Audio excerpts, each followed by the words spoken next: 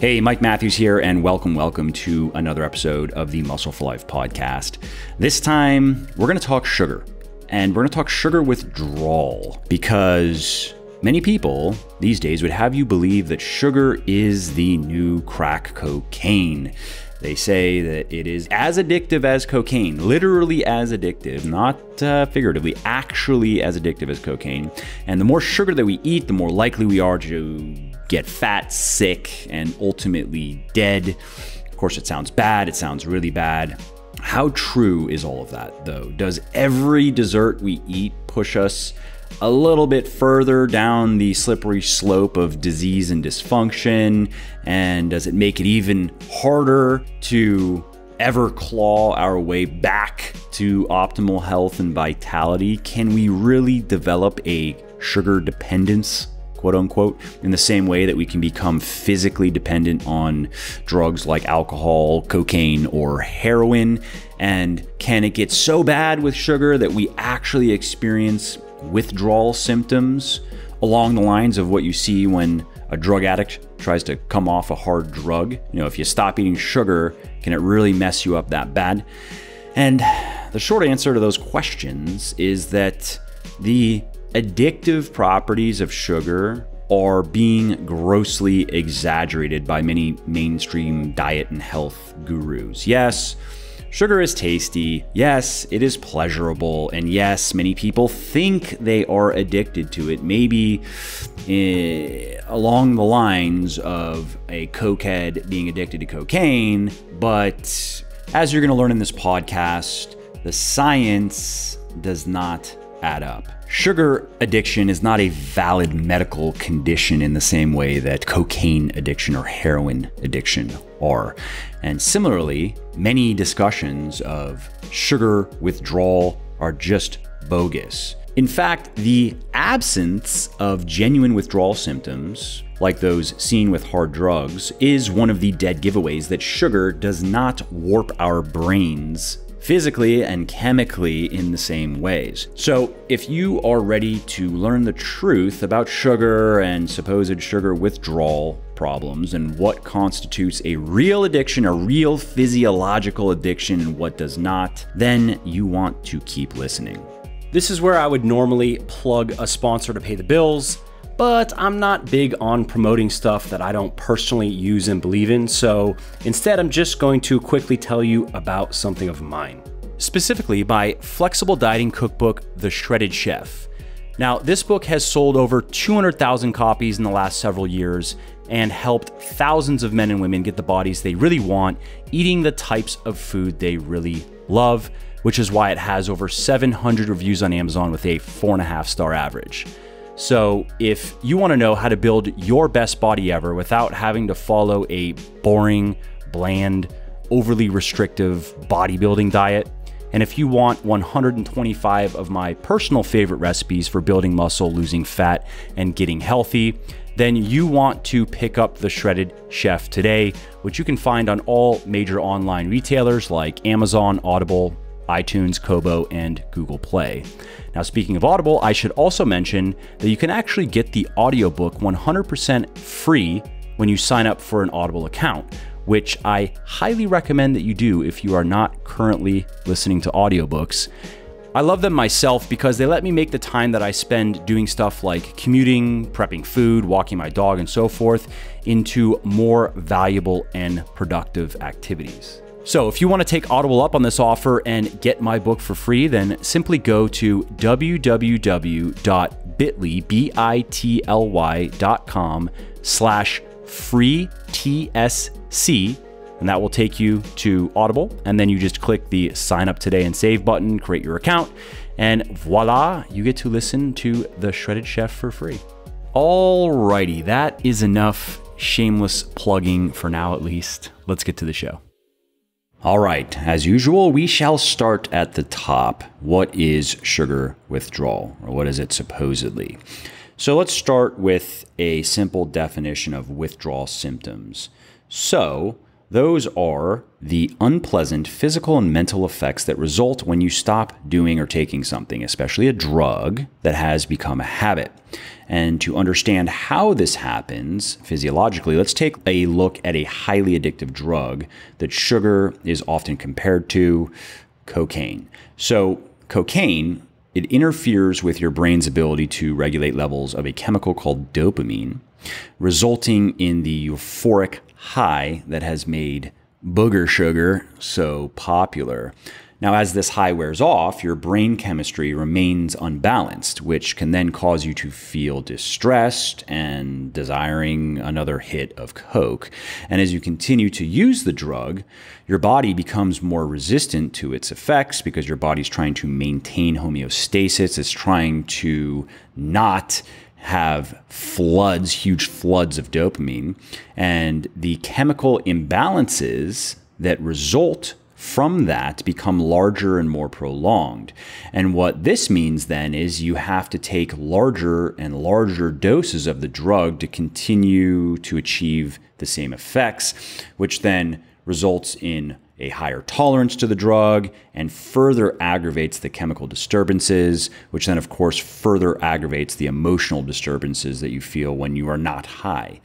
And eventually, if you take it long enough, you're going to need cocaine just to feel normal, let alone high. And once you've gone that far, you will probably be willing to go to great lengths to just feel normal, to feed that addiction. And that dependence cycle, as it's known, is the hallmark of addictive substances. And when people try to quit such substances cold turkey, they often experience intense physical and psychological pain. Withdrawal symptoms, including anxiety, agitation, muscle aches, insomnia, sweating, extreme fatigue, cramps, nausea, and vomiting.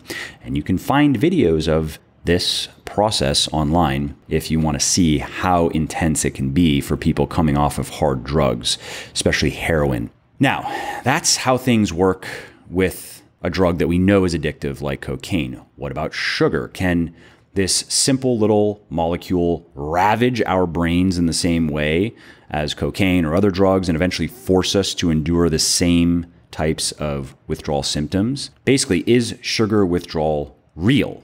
Now, many people think that yes, sugar withdrawal is legitimate because they think that sugar addiction is just as real as alcoholism or nicotine dependence or other drug dependencies. These people crave sugar, they struggle to stop eating it, and there is some evidence that it stimulates your brain in a similar fashion to various habit-forming drugs. And hey, I mean, if that doesn't qualify as addictive, what does? Well, there's a problem here because yes, sugar does spike dopamine levels, but so do many other pleasurable things that are most definitely not medically classified as addictive, like driving a fast car. That can feel good. Listening to good music. That can feel good. Having good sex. That can feel great. Drinking green tea. I love Genmaisha tea. I feel good when I drink green tea. And of course, many other just everyday enjoyable activities. You see, anything that you find even slightly enjoyable temporarily changes your brain chemistry, including your dopamine levels. Addictive drugs do this, of course, as well, but they do it in much more powerful and consequential ways. That's the key difference. And in the case of sugar, research shows that it fails this litmus test of addictive substances. Namely, you do not build up a sugar tolerance. You do not have to keep eating more and more sugar to achieve the same pleasurable effects. And you do not suffer physically and psychologically if you stop eating it. So scientifically speaking, depriving yourself of sugar is no different than depriving yourself of any of life's other little pleasures, no matter how much you might get into those little pleasures. You know, it can be disappointing. It gives less immediate gratification to not eat sugar, but let's not mistake that for the deep and traumatizing level of physical and mental distress that drug addicts experience when they try to stop taking drugs. So, if sugar addiction is not quote unquote real, at least in the same way as other drugs that many people think, then sugar withdrawal has to be more fantasy than fact too, right? I mean, really wanting to eat a donut is not a withdrawal symptom. That's called a desire. And that brings us to the heart of the matter as far as I'm concerned, and that is personal responsibility. Some people like to play the victim. They'd rather blame someone or something for their problems and their shortcomings rather than own up to the consequences of their choices and their actions and change. And I understand some people have it better than others inherently. They're born into better circumstances. They were taught better things when they were young. They established better habits. But none of that changes the fact that the only way out of a shitty situation is taking responsibility for yourself, picking yourself up by the bootstraps, and making something positive happen. Nobody else is going to do it for you. So many of these people who complain that they're so addicted to sugar are really just saying that they are weak-minded and weak-willed. They don't want to admit that. They want to say it's not their fault, but that is the reality. Because no matter what you're facing in life, once you surrender your sense of personal accountability, everything is lost. That is your only lifeline. That's really the only leverage you and me and anyone else that we all have to lift ourselves out of whatever muck we find ourselves in as we live our lives. So, does a low sugar diet result in less food-induced pleasure than a sugar-rich diet? Yes. Absolutely. And can that make it harder to follow, especially if you have a higher stress, hectic, always on type of life? Yes, absolutely. And if you haven't been able to do that, if you have turned to sugar for comfort, for solace a lot more than you would like to admit, that's fine. But don't go looking for a scapegoat, chemical or otherwise. Just look in the mirror and ask yourself if you really want to be the type of person that can't even control what they eat. If you really want to be the type of person that can be conquered by a clutch of carbon, hydrogen, and oxygen atoms, by carbohydrate. And if you're thinking that I just don't get it, you're wrong. I do get it. I like sugar as much as the next person. I actually eat a bit every day. I like dark chocolate, which I was eating before it's trendy, I have to say, just to sound hipster. No, but I eat a bit of dark chocolate every day. So I get it. Sugar's great. It's tasty. And if eaten in moderation and if included as a part of an otherwise nutritious diet, it's really not a problem. But as much as I like sugar and like desserts, I value my health, I value my productivity, I value my happiness more. So I limit my intake. I eat no more than maybe 10 grams of sugar on any given day. Maybe it's a little bit less because dark sugar is relatively sugar-free. But limiting my sugar intake, what a concept. If I can do it, you can do it too. It might be a little bit more difficult for you. You might feel a little bit more drawn towards sugar. You might have been eating it habitually for a lot longer than I have. And so it feels more habitually ingrained. And so that means that for you, it might require throwing away all of those tasty treats in the pantry that you tend to overeat and struggle to not eat. It might mean learning to drink water instead of soda. It might mean that you have to kind of retrain your palate to like foods that aren't sickeningly sweet, which you can do, by the way.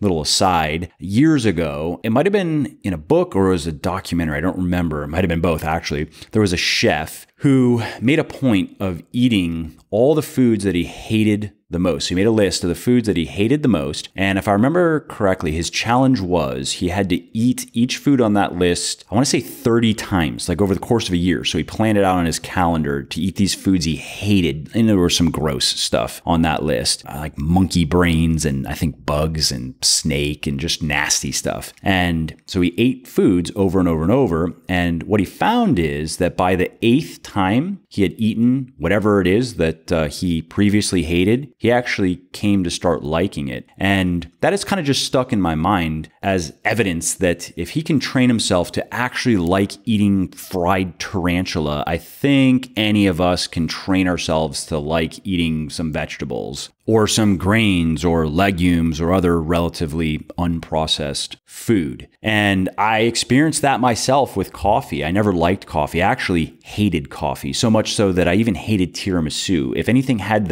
even the hint of coffee, I really didn't like it. But I saw how much other people liked coffee and felt like I was missing out. And there are some health benefits to drinking coffee regularly, so long as you are drinking a moderate amount or a low amount. Of course, if you drink too much, it can cause problems because of the caffeine intake. But so long as you keep your caffeine intake generally below 400 milligrams a day, that's the general recommendation, is less than let's say 400 milligrams per day would be the highest recommended amount. There are no negative health aspects to drinking coffee or having caffeine regularly. And so I wanted to be able to enjoy coffee. And so I just made myself start drinking it. And at first it was gross. I didn't even try to make it taste good. I didn't put a bunch of sugar in it. I didn't try to turn it into a dessert. I actually started with just drinking straight espresso. It's like, I'm just going to bludgeon my palate into liking this stuff. And I found that after about a month or so of drinking espresso, maybe not every day, but several days per week, I actually came to start liking it. And now I like it so much that I use a stim-free pre-workout, my own, of course, Legion Pulse, shameless plug. So I can have a cappuccino after I work out, which has 3 shots, and I get it dry, so it has a very strong coffee taste. I like the little bit of milk that is added to it, and I put a very little bit of sugar in it. Probably not even necessary. It's probably so little that I don't even really notice a difference, but I feel like it makes a slight difference. And so I've sacrificed my pre-workout caffeine so I can have 3 shots of espresso after I work out, and that's it for my caffeine intake for the day. So, I'm somewhere 150 to 180 milligrams per day, which is well within the healthy range. And so anyways, the point is I trained my palate to like coffee when I started hating it. And so you can do the same thing with probably any food, really. And while eating less sugar might be annoying at first, and you might feel the psychological draw or the emotional draw of really wanting to sit down at night with the bowl of ice cream or the candy or whatever, just know that if you get rid of it, if you get it out of your house so it's not even available, and if you don't rebuy any of the junk, and then if you find a suitable replacement, something else that can satisfy your sweet tooth instead of sugar, it can be something maybe naturally sweetened with stevia or erythritol, or it could be fruit. Some people like to freeze grapes, for example, or they'll freeze strawberries or raspberries or blueberries or bananas, which you can freeze and then blend into an ice cream of sorts. And if you put some, I guess it's cacao powder, and if you want to add a little bit of sweetness, you could add some stevia or erythritol. It can be really good. It almost tastes kind of like an ice cream. So those are all things that you can do to still give yourself something pleasurable, give yourself something sweet and tasty, while eliminating or bringing your sugar intake down. As far as beverages go, again, I think it's best to just drink water and get into that habit. But if you want to add a sweetened beverage, how about a naturally sweetened soda? How about something like a Zevia, I think it's called. So all ways to cut down on sugar without experiencing any withdrawal symptoms. And despite the fact that too many people out there eat far too much sugar and find it far too hard to stop eating sugar, it is not addictive in the same way as drugs are, hard drugs. And I guess including alcohol. Alcohol I don't think it would be called a hard drug, but it is truly addictive. It has truly addictive properties because, again, it causes physiological changes that cause you to physically crave more alcohol to alleviate. And because of that, sugar is not hard to quit in the same way as drugs. Now, I understand that stories about how addictive sugar is and how hard it is to stop, and, how sympathetic we should be to people who are addicted to it. Stories like those are music to millions of people's ears because, of course, that stuff absolves people of their dietary sins. It allows them to breathe a resigned sigh of relief because they can go, oh, it's just my faulty brain chemistry, and it's not my flabby willpower. I just am physiologically compelled to eat sugar. And no, that's a lie. Research shows clearly that while sugar is pleasurable, it does not impact our physiology nearly as significantly as truly addictive drugs. So the bottom line here is comparing sugar to hard drugs is like comparing creatine to steroids. Yeah, they're in the same universe, but they are galaxies apart. So if you are currently struggling to reduce your sugar intake, don't buy into the siren song of sugar addiction and victimhood. Just acknowledge that you are probably choosing to eat it because it makes you feel good, and you can choose to not eat it. You can choose to substitute it for something that is healthier, and you can also learn to look elsewhere for a pick-me-up. There are other coping strategies that can be used if the underlying issue is, for example, stress. There are other things you can do to relax. I believe I have a podcast on it. If I don't, I do have an article on it over at Muscle for Life. You search for relax. Or if there are emotional issues that lead you to eat sugar, there are other coping strategies that you can use, more healthy, productive, positive coping strategies like exercise, for example. That's a really good one. All right, well, that's it on sugar addiction. I hope you have found this podcast informative, and I hope you don't feel like I'm attacking you. I'm not. I am trying to help, but I do think a little bit of tough love is what's needed for this type of situation. Hey there, it's Mike again. I hope you enjoyed this episode and found it interesting and helpful. And if you did and don't mind doing me a favor, then please do give this video a like and leave a comment down below. Not only do I like to hear from everybody and I jump in and reply to as many comments as I can, it also helps other people find their way to the show and learn how to build their best bodies ever too. And of course, if you want to be notified when the next episode goes live, then just subscribe to my channel and you won't miss out on any of the new content. Lastly, if you didn't like something about the show, then definitely shoot me an email at mike@muscleforlife.com and share your thoughts on how you think it could be better. I read everything myself and I'm always looking for constructive feedback, so please do reach out. Thanks again for listening to the episode, and I hope to hear from you soon. And lastly, this episode is brought to you by me. Seriously though, I'm not big on promoting stuff that I don't personally use and believe in, so instead I'm going to just quickly tell you about something of mine. Specifically my flexible dieting cookbook, The Shredded Chef. Now, this book has sold over 200,000 copies in the last several years and helped thousands of men and women get the bodies they really want, eating the types of food they really love, which is why it has over 700 reviews on Amazon with a 4.5-star average.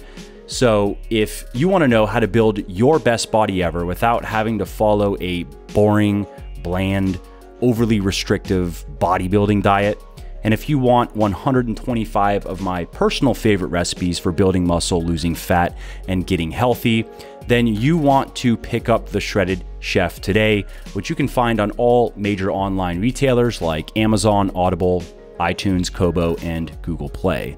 Now, speaking of Audible, I should also mention that you can actually get the audiobook 100% free when you sign up for an Audible account, which I highly recommend that you do if you are not currently listening to audiobooks. I love them myself because they let me make the time that I spend doing stuff like commuting, prepping food, walking my dog, and so forth into more valuable and productive activities. So if you want to take Audible up on this offer and get my book for free, then simply go to www.bit.ly.com/free TSC, and that will take you to Audible. And then you just click the sign up today and save button, create your account, and voila, you get to listen to The Shredded Chef for free.